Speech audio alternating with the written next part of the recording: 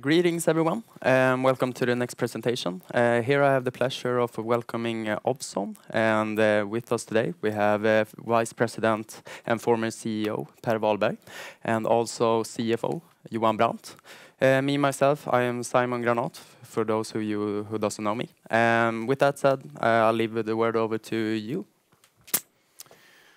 All right, thank you all for coming to this presentation of Ovzon. As he said, my name is Per Wahlberg. I'm the founder and vice president of Ovzon. And good morning. Can you hear me? Okay. My name is Johan Brandt. I'm the CFO of this company since September last year.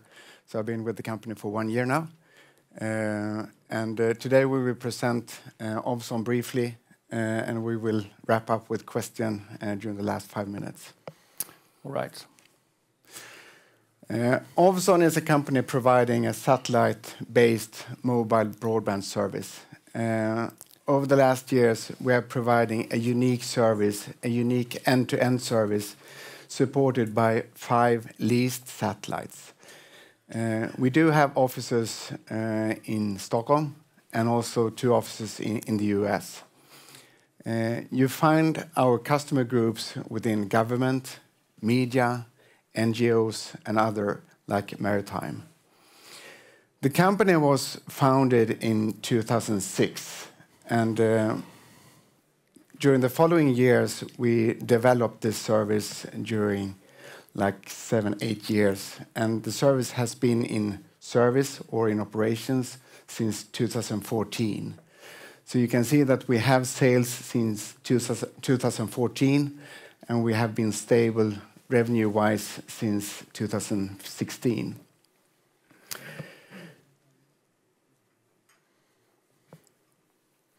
If we look at different communication methods, I think you are all familiar with mobile connection, a fixed connection.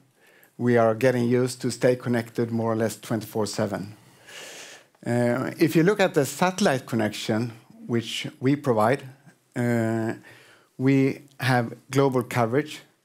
With almost just 3 satellites, we can cover the whole globe, and we're not that dependent upon local infrastructure. So if you look at mobile connection or fixed connection, it's dependent on a significant investment on local infrastructure. But with the satellite connection, we are not dependent upon local infrastructure. all right, so if you're looking at the market, the satellite service market, so it's a big market, $130 billion, and increasing. You see a slight decrease the last year, and it has to do with the distribution of TV, as more and more is done terrestrially.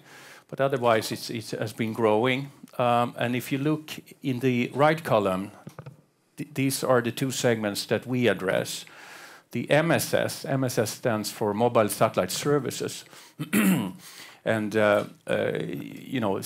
down to satellite telephone-sized terminals. But the segment we address is the ones that use it for data transmission. And in addition, FSS, Fixed Satellite Services, and this is VSAT networks and such, and where we then can provide terminals that are smaller and have high throughput still. Then there is, in fact, a third area not included in this segment here that we believe is important, and that there is no satellite solution today that can meet those requirements. One example is smaller drones. They might have the endurance and range, but they are limited by their terrestrial communication link from ground. So if you pass a building or a tree or a mountain, you will lose connection with it. With a service like ours that enables a very small antenna, you can put that on top of this drone and get what is called beyond line of sight capability. And the need for bandwidth there is quite large. So when we designed our system, then we designed it to meet a number of customer core requirements simultaneously, and those are, as you see, then mobility, which means that to have the terminal as small as possible, Because as a user, what you see is actually the terminals. It's important that it's as portable as it can be physically. High data rate, and not just to receive data, but also to transmit. A lot of our customers are very transmitting intensive. Low cost, obviously. Secure and robust, meaning that even if it's a cloud in the sky or bad weather, the signal should get through. We have also developing a unit that will be placed on our satellite to be launched in 2 years that is called OBP, onboard processor. What that can do is that it can connect a small antenna directly to another small antenna without going through a big antenna, a hub in the middle. So that's a big advantage. Single hop, it's called. And then, of course, ease of use again, that whichever customer segment should be able to use it without any special training.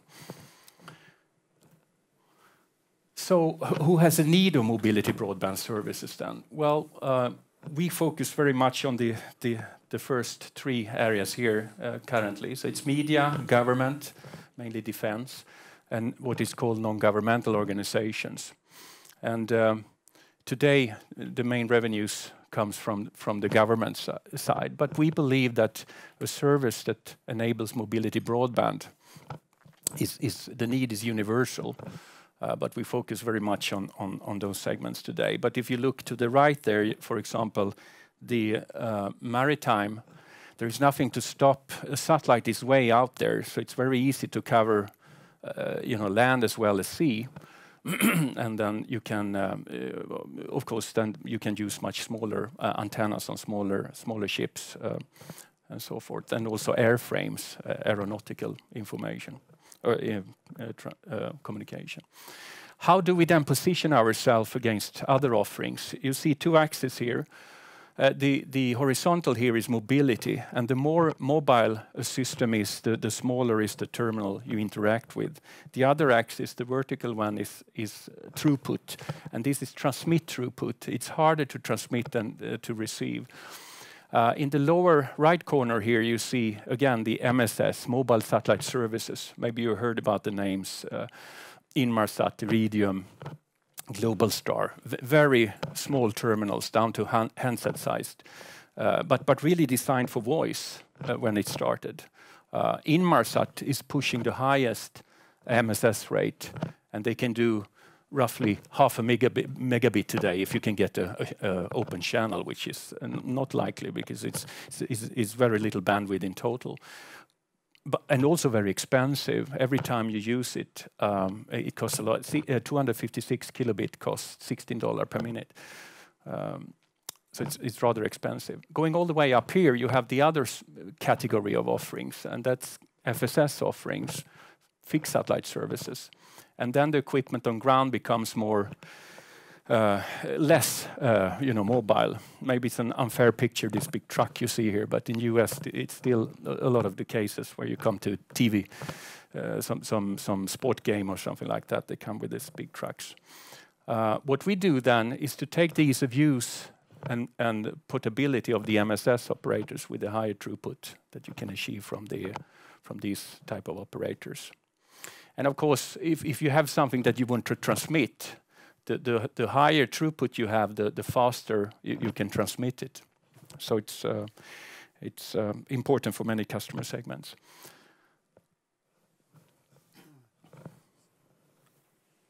Okay, so what happens during the last year? The company was listed back in May 2018, and we are following our plan. And the board of directors decided to take the next step during the fall, which meant that we decided to start our project to launch our first own satellite. So during the 4th quarter last year, we initiated a rights issue, which we closed in January this year. So we increased our equity with another 750 million SEK. We also closed the remaining part of the financing challenge with another 750 million. So now we have the full financing for our first own satellite, which will be launched in 2021. So that's a 1.5 billion project. As you remember, we launched our service based on leased capacity, and we still run our service based on leased capacity. But from 2021, we will add capacity with our own satellite, which will be launched in 2021. In April, we also got our first order related to our own satellite. So we signed an order with Intelsat of $56 million. That's an order of capacity for a number of years, 2 to 3 years. So they have actually committed to buy capacity on our first own satellite, Ovzon 3, which will be launched in 2021. We also signed up for a capacity agreement with Intelsat, because if you looked at our revenue, they were more or less flat over the last 3 years, and it has been a challenge to find capacity within our frequency band and the right coverage area. So when we discussed with Intelsat and realized that there were an opportunity to find capacity with the right coverage area and the right frequency band, we signed up for an agreement with them, securing capacity for a number of years on their satellite named IS-39, which was launched in July this year. We also signed an agreement with another satellite operator named Hispasat. Hispasat is a Spanish operator covering Spain and South America. So we have also secured capacity for those regions. So now we can address customers also in South America, which is important for our growth. Can I add one? Absolutely. Yeah, so Intelsat, for your information, is the world's largest satellite operator. So it's a good indication that we have something unique when they, order on our coming satellite. So if you look at our figures, as I said, our service was launched in 2014, and we grow quite dramatically over the first 3 years, up to 200 million SEK. Since then, we have been flat, and that's related to some limitations in available capacity. If you look at our margins, they're also still strong, and you can see a slightly decrease in our operating profit, and that's related to the decision that we actually took a decision to go for our own satellite. And when we took such a decision, we also accelerated our R&D activities related to the satellite side, but also the terminal side. So when you look at figures for 17-18 and also this year, we do have an impact of accelerated activities within R&D to be able to launch our own service. If you compare our current service and our future service, today we run a service based on leased capacity. Tomorrow we will run a service based on our own capacity, including some leased capacity. So we will not replace all leased capacity. We will have both. But when you look at owned capacity and our own satellite, we will see a huge step in terms of performance, but also mobility. And that's what it's all about. It's throughput and mobility.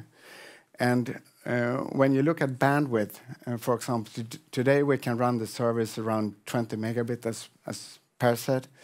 And with our own satellite, we will probably reach up to 80 megabit or even better.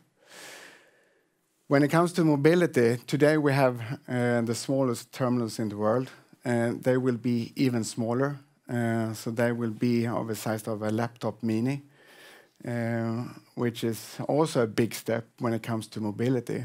We are used to have small iPhones or other cell phones.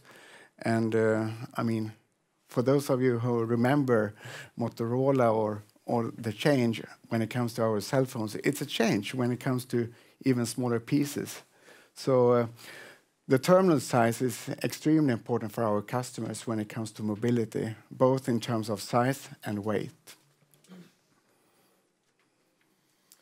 All right, and we might also add that with our satellite we have there is more available bandwidth. By that, more potential to higher revenues, but also the margins will increase, compared with leased satellites. So, long-term vision. When we started this company, the aim was from the beginning to launch our own satellites. And as Johan explained, it's not no end in itself to launch satellites, although we think it's funny. But for all these reasons he just explained. So almost all of the activities we have done in the company from inception has been aimed towards that goal. So that means we have a strong patent portfolio, we believe. We have also global orbital positions to develop this service, not just to place the first satellite, but to place more satellites over time to deploy this service globally. So we have 6 orbital positions with frequency licenses per today. So where we are today, as Johan explained earlier, we provide a service where we lease capacity. This is all TV satellites, really designed for something else. But where we managed to, with our terminals, we've developed to create a service that is still better than the competition. We can expand now the capacity with new satellites coming up. And 2021, when our first satellite will be launched, we can have more performance even still and higher, revenue. The potential for higher revenues and margins will increase. But the aim is really to populate all these orbital positions with satellites. But every satellite is its own business case. So our aim is over a number of years to launch a satellite, maybe every second year, then if we execute according to plan. All right. So I think that was all. Thank you. Thank you both. Let's get right on to the questions. First off, you mentioned that mobility and data speed, those are the 2 sort of key components that make your offering unique. Yes. And you mentioned that you have a comprehensive portfolio.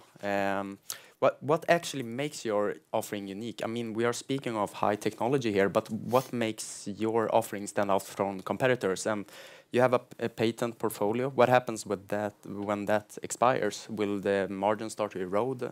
Perhaps a little discussion on that. Sure. And of course, currently we can't use all the technology we have as we're using other satellites. So the service we provide today is better, but not as far as good as once we get up our own satellite where we can fully utilize what we have. But the uniqueness is really the slide I showed earlier, this kind of core requirements to be able to meet those in simultaneously.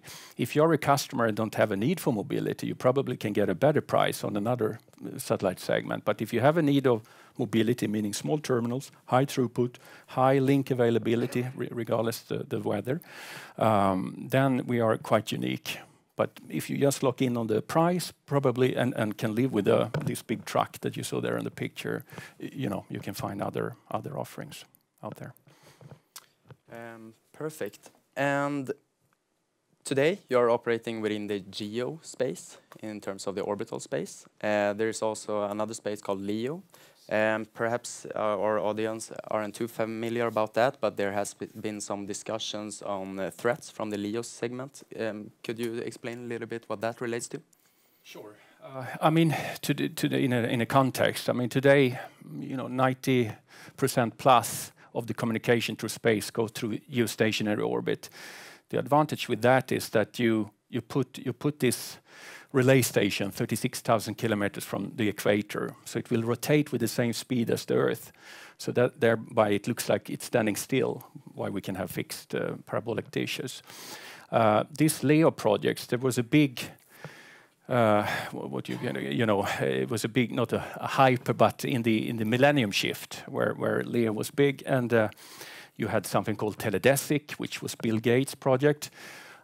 Every project that wasn't launched, Teledesic, they folded before, went into bankruptcy. Iridium was one. I think ICO was another one. And the way we see it, I mean, this is us speaking then for sure. But when you have a LEO, that's low Earth orbit. The Earth revolves and this satellite revolves, like GPS satellites, but a little bit closer. So you need to have a large number of them. And a large part of the Earth, over 90%, 92%, is uninhabited. There are no paying customers there. So you build a network. This is from a business perspective. So, but also we believe there are still technical challenges before it's realized, both and regulatory-wise as well. You have the protection frequency-wise that GEO has priority over LEO. So if a LEO disturb GEO, they need to shut it down. We are more protected in this environment in the GEO. But again, if everything goes according to what is presented, I mean, we still see, we don't see it as a real competition in the customer segments we see. But we do believe there are many challenges remaining with those segments. Okay.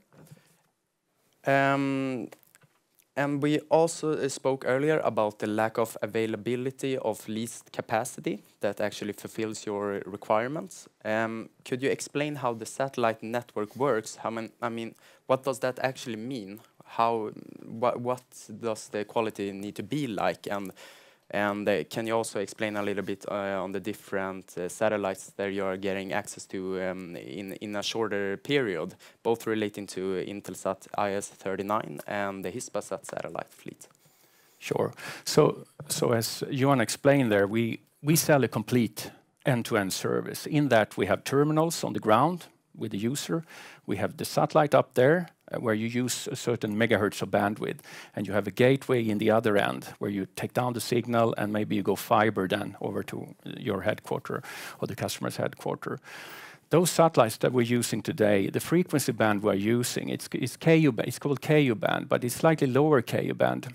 KU band is quite common. All the TV that you see is most normally is KU band, but we'll use a lower part. And there aren't that many satellites that have this currently, that has this part of the frequency band. So in order for us to be able to use the satellite at all, first it needs to have the right frequency band. It needs to have a certain kind of technical performance, a minimum performance for us to be able to. Its ear up there in the sky needs to be sensitive enough to listen to this small signal coming up. So then that's number two. Number three is that it needs also to cover the areas where we have a need for it. So like Johan said earlier, there are very few satellites that we can use. Now with these new satellites coming up, then we can then, it's easier to expand for us. So again, even if there are a satellite with the right frequency, they might have a technical performance which makes the service performance so low that we are not better than the competition. And so with these new satellites, they are a little bit more powerful, and which means that we can use them then to expand our business.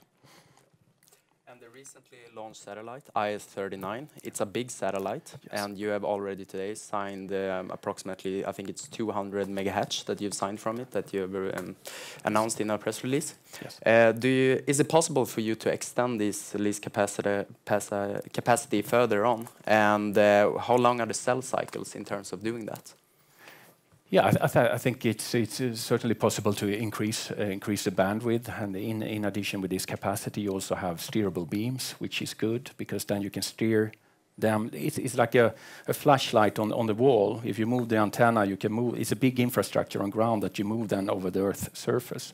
So by having these movable antennas, like we will have in our satellite, you can have more flexibility, so that's good. But certainly that satellite have more available bandwidth that we can expand upon. Perfect. And in conjunction with the recent Q2 report, you announced that you have changed the launching partner from SpaceX to Arianespace. Is there any reason behind that? I mean, we had good relations with both launch providers, so we had discussions with a number of possible suppliers. The most important thing for us was to pick the best one in terms of price and launch period. And the final proposal and offer from Arianespace was slightly better than SpaceX.